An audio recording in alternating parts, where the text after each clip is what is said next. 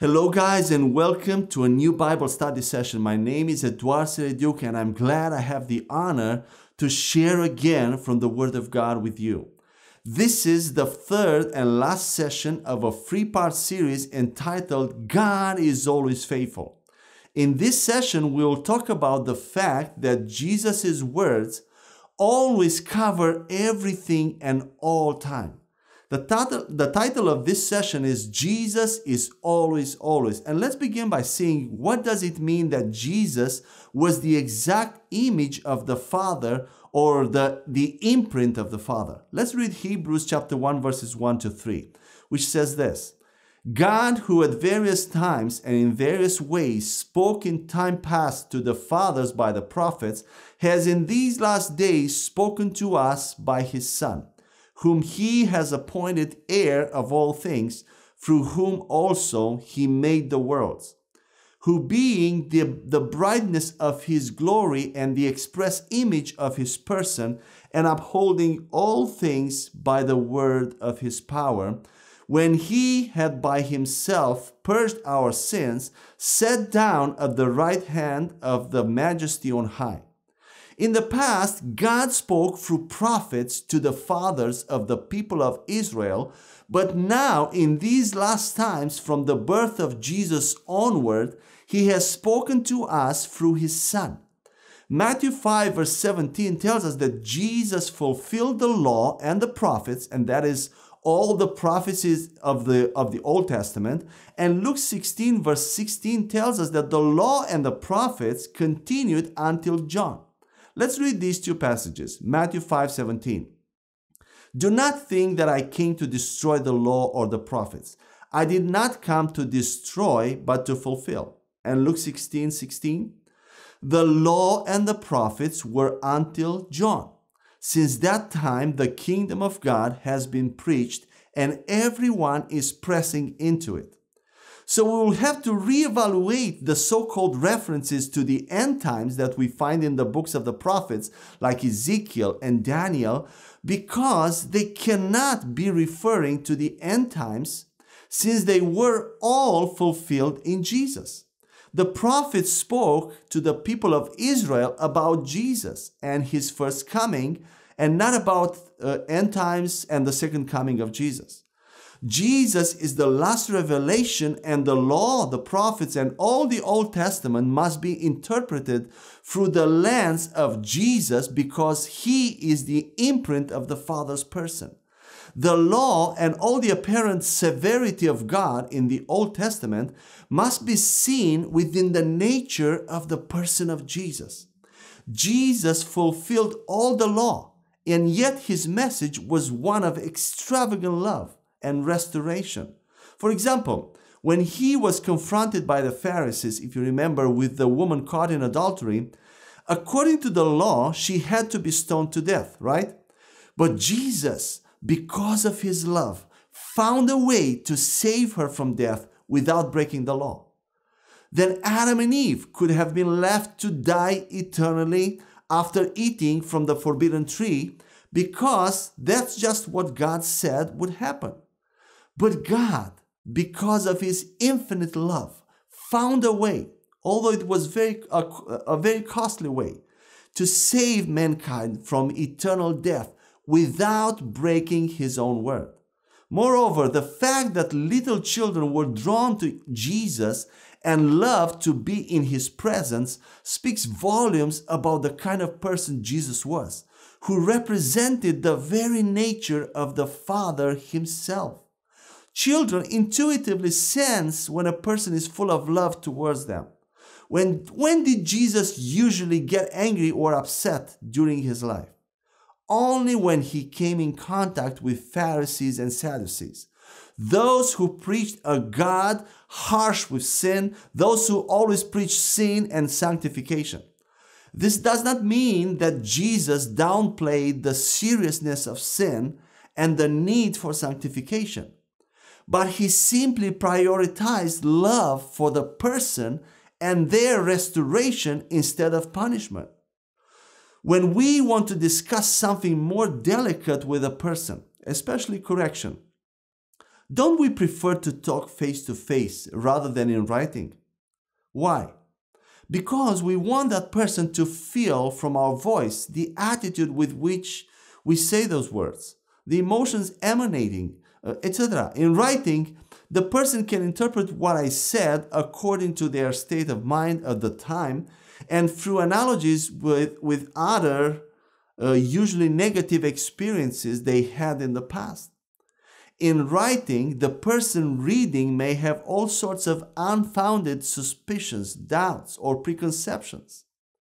In the same way, God first sent the law in writing to his chosen people, Israel, and through it, the people of Israel developed in their minds and hearts an image of God as a harsh and strict God in relation to humankind. But then God sent his son, Jesus, to correct the distorted view people had of God because of the law of Moses. But most people have never corrected it or find it very difficult to do so. Usually, we as humans are quick to forget the good things that happened to us and which God has done and is doing for us. When the people of Israel were in the wilderness, they used to quickly forget all that God had done for them when they were dealing with God's discipline. We also tend to focus on God's curses in Deuteronomy chapter 12, for example, but we don't see God's blessing in the same chapter. We get fixated on God's so-called harshness and lose sight of his goodness and love. Have you ever thought that maybe God had no right to step in and remove the curses? From the way he loves people, that he gave absolutely everything for them, I believe that if he could, he would have never included any curse on man. He was not the one who cursed, but automatically, if the people did not choose life, they came out from under his protection.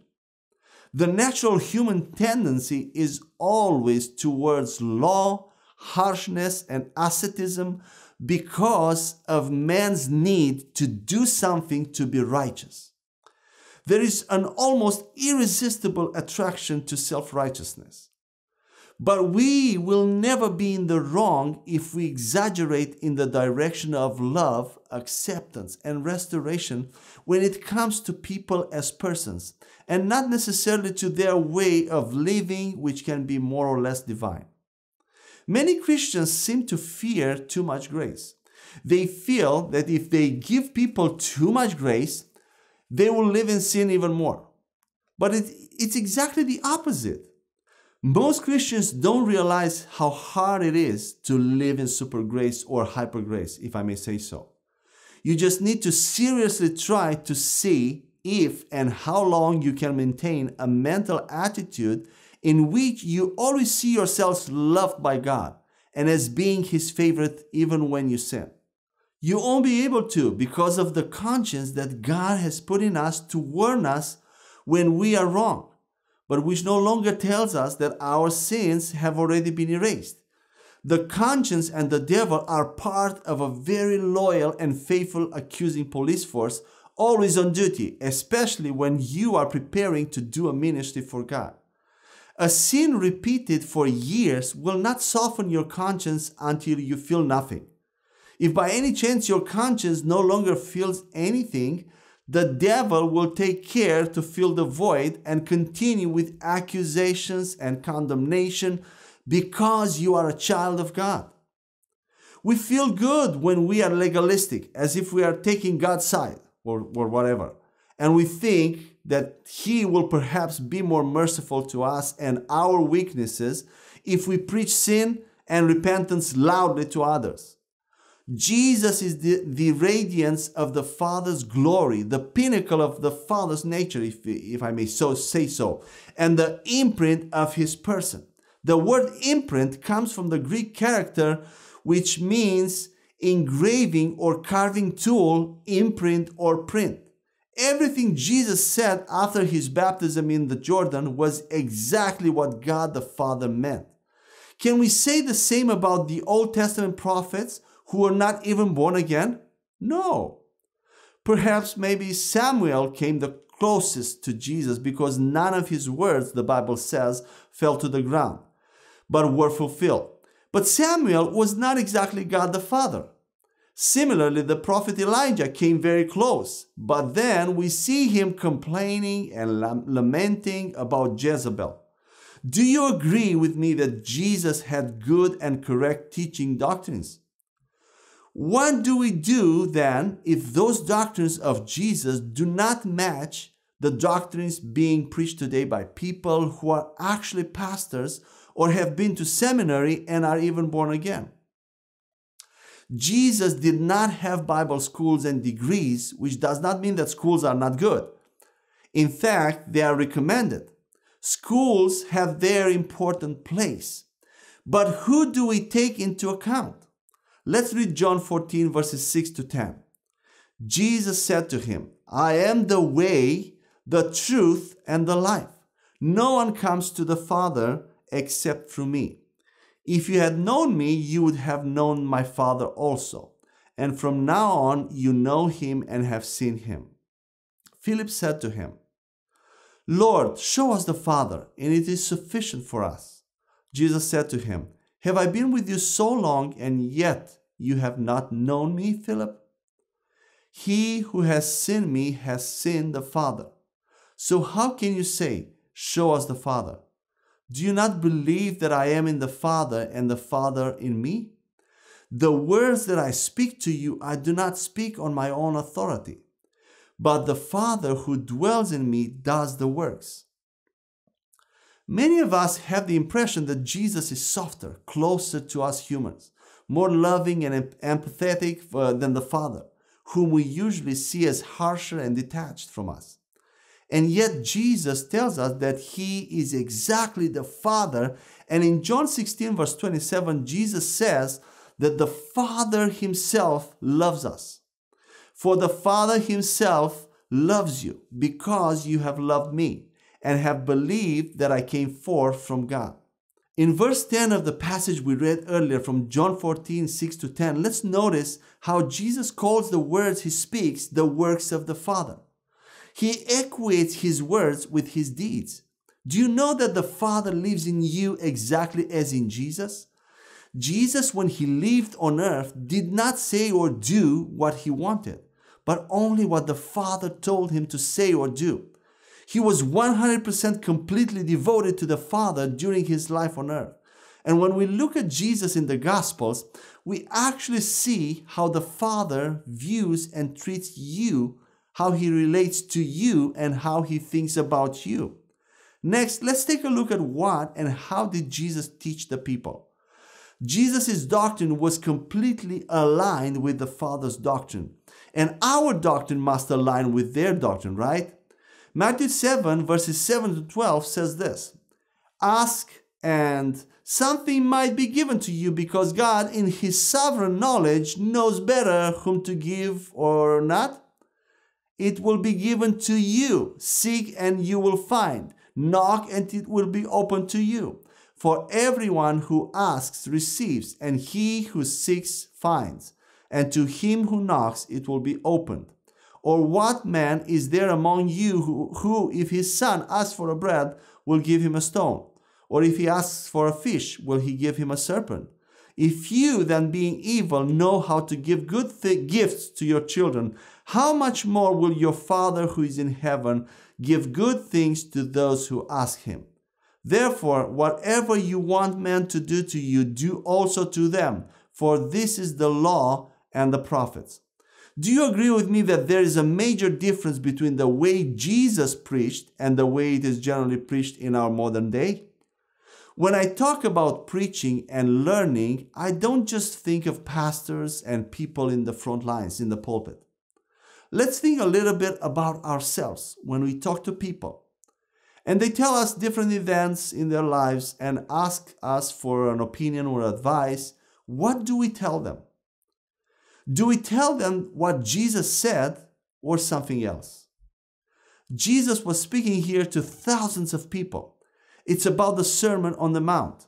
And he had the audacity to say such things as those in the passage that we read.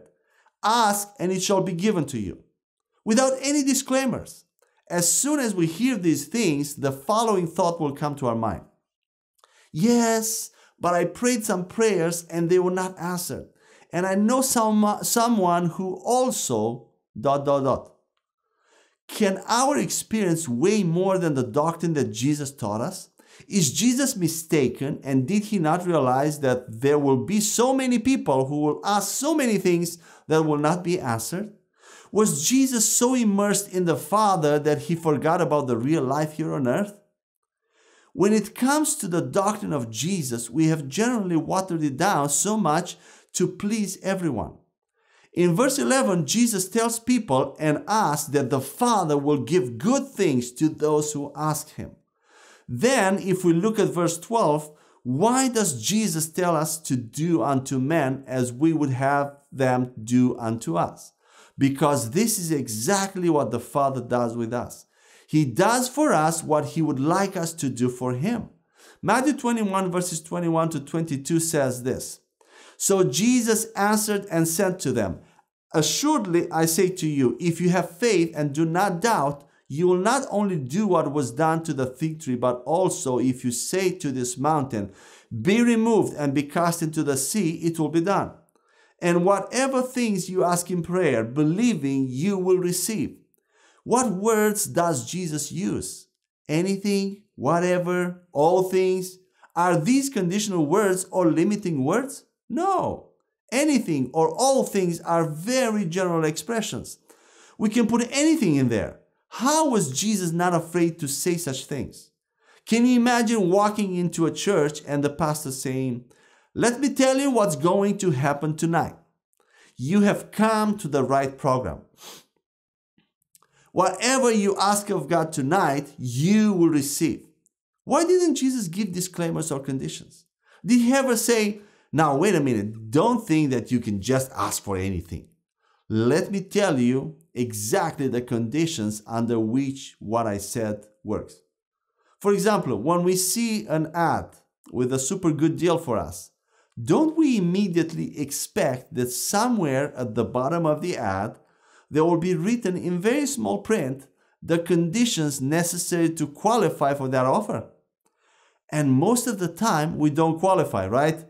Because of this, we have become accustomed to transferring the same kind of thinking to our relationship with God. Yes, God gives us good things and he says that he will give us whatever we ask, but it is not really so, because we clearly see that it doesn't happen. He must have certain conditions of holiness, of prayer and fasting, etc., etc. But Jesus was not like that. Jesus was always. He never talked about things and prayers that God did not want to answer. Jesus said that God will always answer all our prayers. We immediately think, yes, but it must be in his will. We are concerned more than Jesus that what we ask to be in his will. I think we should not worry so much about his will, but rather see first if we can believe what we want to ask for. Jesus didn't say anything like, whatever you ask, it will be done according to the will of the Father. Many of us say and even preach, when you pray and nothing happens, ... Did you know that Jesus never preached this kind of teaching? He never said things like, what do you do when you ask the Father in faith for something and it doesn't happen? Faith always works. In Matthew 17, when the disciples couldn't set someone free and asked Jesus why they couldn't, what did Jesus tell them? Because of your unbelief, period. But they thought they manifested faith since they tried to deliver that person. Since other times it worked. And since Jesus did exactly the same thing as them. But it wasn't quite as they thought. Jesus did not preach this kind of sermon where we consider the possibility of failure, because for him there was none. He always preached that the Father will always answer. In Mark 11 verses 22 to 24, we read the following. So Jesus answered and said to them, have faith in God. For assuredly I say to you, whoever says to this mountain, be removed and be cast into the sea, and does not doubt in his heart, but believes that those things he says will be done, he will have whatever he says. Therefore I say to you, whatever things you ask when you pray, believe that you receive them and you will have them. You might have them? No. Jesus did not teach people the way they are taught in churches today. In John 14 verses 12 to 14 we read, most assuredly I say to you, he who believes in me, the works that I do, he will do also. And greater works than these he will do, because I go to the Father. And whatever you ask in my name, that I will do, that the Father may be glorified in the Son. If you ask anything in my name, I will do it. When God doesn't answer, it doesn't mean that he has another greater purpose that gives him the right to cancel what he said in his word, when he said whatever you ask. Otherwise, he would not have allowed Jesus promise such great things. We must also take into account the fact that Jesus didn't come to preach to people who had everything in order and whose prayers were all answered. These were people under Roman occupation who paid taxes to the Romans. They were oppressed, and yet Jesus says to them, whatever you ask. John 16 verses 23 to 24 says this, and in that day you will ask me nothing. Most assuredly I say to you, whatever you ask the Father in my name, he will give you. Until now you have asked nothing in my name. Ask and you will receive, that your joy may be full. This is not what we hear usually. And because we hear differently, we think differently. And because we think differently, we receive differently, or we don't receive at all. Jesus never justified himself, never tried to explain more to make everyone feel good. He did not give disclaimers. He is the head of the church and the Holy Spirit is the supreme teacher, but neither of them jumps from the throne to protect us from heresies. This is interesting. It's amazing how relaxed they can be in the midst of so many different Christian denominations and doctrinal ideas. They are in no hurry to correct the wrongdoers and bring them to the right path, because the Holy Spirit slowly corrects those he needs to correct. But he doesn't panic or start criticizing those who preach wrongly to protect the flock. Jesus was with the suffering people and he had to think about what to teach and how to speak, right? He says in John 8 verses 26 to 32 this, I have many things to say and to judge concerning you, but he who sent me is true, and I speak to the world those things which I heard from him. They did not understand that he spoke to them of the Father. Then Jesus said to them, when you lift up the Son of Man, then you will know that I am he, and that I do nothing of myself. But as my Father taught me, I speak these things. And he who sent me is with me. The Father has not left me alone, for I always do those things that please him. As he spoke these words, many believed in him. Then Jesus said to those Jews who believed him, if you abide in my word, what word? In morality? No, but in his type of doctrine. If you abide in my word, you are my disciples indeed, and you shall know the truth, and the truth shall make you free. Do you see what Jesus is saying? He says that he also had much to say and to judge from him, but he refrained. He spoke only what he heard from the Father. Jesus didn't speak all that came to him to say or judge. Do you realize how much discipline we need to not try to comfort everyone, make them feel good, but just say what God says? Jesus refused to add more words and explain and provide justifications. In verse 27, we see that they didn't understand. Isn't this common today? Didn't he realize with his insight in the Spirit that they didn't understand? And yet, he gives no further explanation. Then in verse 28, we see another interesting thing that Jesus needed to be taught by the Father. He was not omniscient on earth, because he left that ability behind.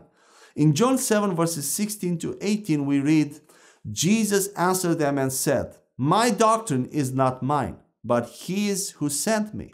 If anyone wills to do his will, he shall know concerning the doctrine, whether it is from God or whether I speak on my own authority.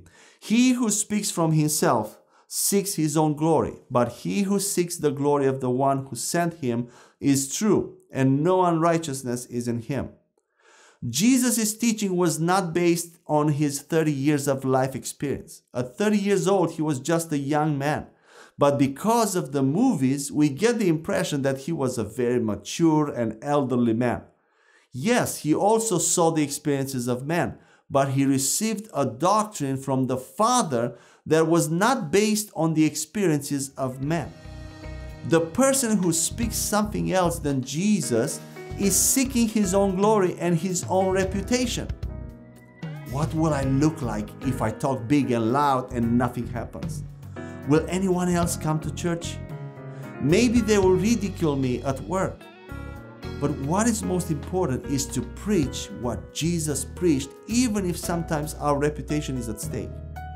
God's word will not fall to the ground. I hope you've been blessed by this message, and I pray that God will bless you and continue to give you more and more revelation from His word in knowing Him. Amen.